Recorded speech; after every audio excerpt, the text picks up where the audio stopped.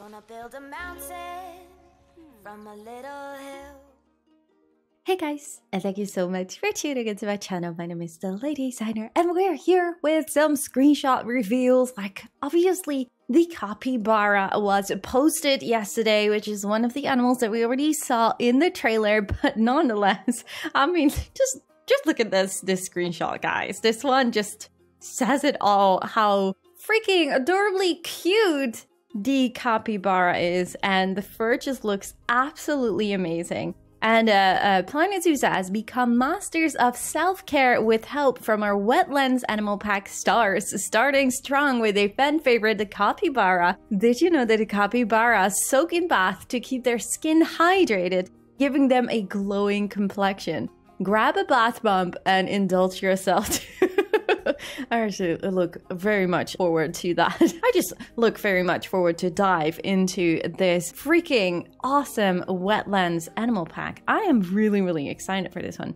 But we're also having another screenshot, obviously. So, yay, the red-crowned crane. I know, like, just like me, I know that a lot of you guys are also very excited that there is a new bird coming into Planet Zoo. Some people did ask, like, oh my god, does this mean that we're getting aviaries or anything like that?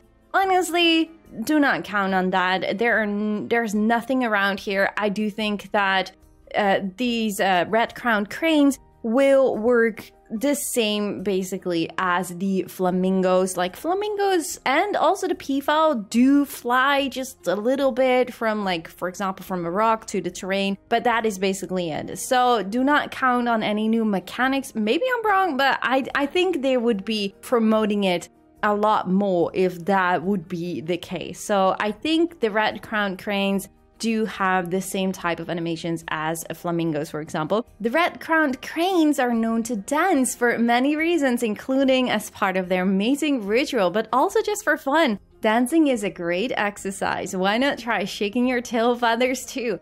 I did see someone, I think it was Simply Savannah, she was looking up some pictures of the red-crowned crane. And they do really amazing things with their wings and stuff. And now they are referring to that as well. So I am very excited to see and hear more about, like, what kind of movements they make. I think it's going to be very spectacular. Although I do remember right now that with the Indian peafowl in the beginning, I don't think that anyone saw, like, their mating, like the feathers going open. I don't think I ever saw this still in Planet Zoo, but I have not made like an Indian peafowl habitat for very long time. So it is in the game, but I just never saw it until now. I feel ashamed even saying this now, but they look absolutely amazing though. So yes, they are coming to us with the Wetlands Animal Pack. I'm very excited that we are getting a bird in this pack. I think it's been